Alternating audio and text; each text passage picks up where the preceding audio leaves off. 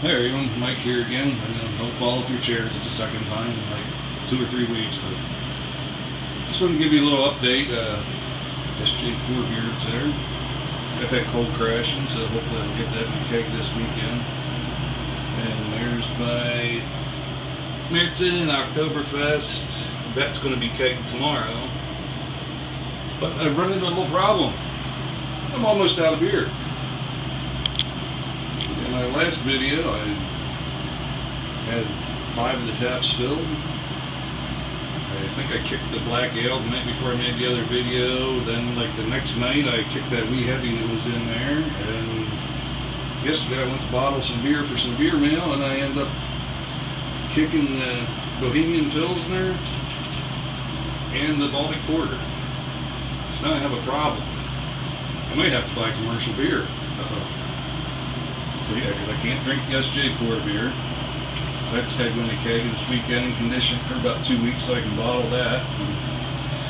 And Meritzen Oktoberfest, that's for my wedding that's coming up in October.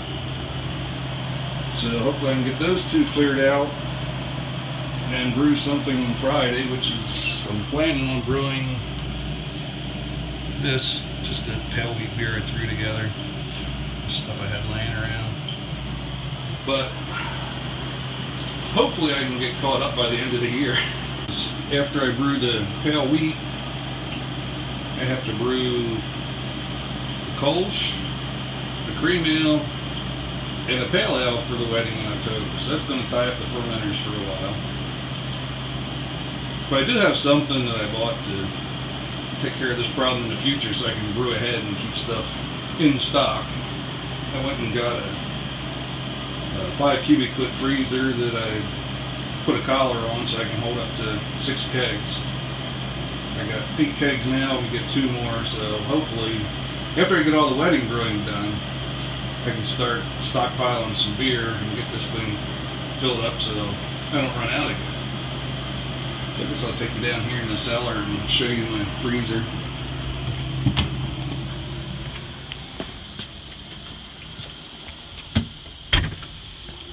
Down here, up falling down the steps.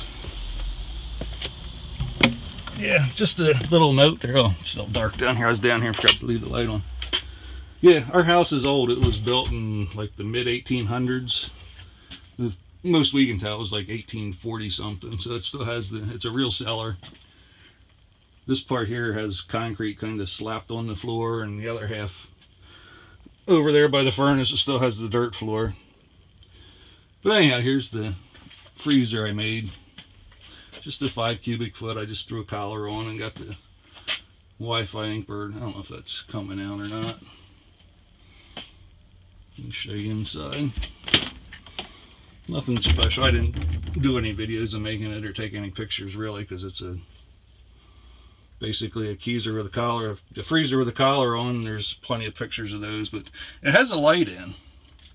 But it doesn't work now that I raised it up, so I don't know if there was a magnetic switch or what. I'll have to check into that. But yeah, you can kind of see how I wired it up. I just used the ties, and yeah, maybe you can't.